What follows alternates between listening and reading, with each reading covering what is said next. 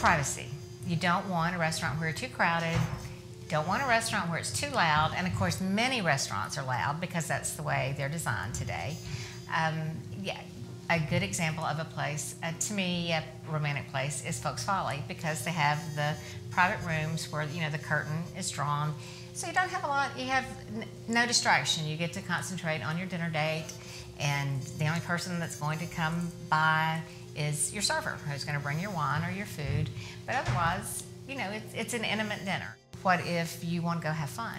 Then, you know, you're going to want a care and carry restaurant where, you know, it's real lively and people are bustling around, and, you know, something like the Beauty Shop. Napa Cafe, Felicia Suzanne's, those are two that I would say have in the decor. They're not feminine, but they're a little softer, maybe better for a romantic dinner. Itabina is a nice place, and that has a high energy also because it's right above Bill Street, but it even has one little booth that has a door if you want to shut the door and be completely private. Flight is nice, it's quiet.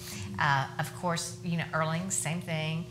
Iris, there's so many that just going down the list. I mean, you shouldn't have to look too hard to find the place. The main thing, of course, is knowing that you're not taking somebody anywhere that they're going to be uncomfortable and that they're going to like the food.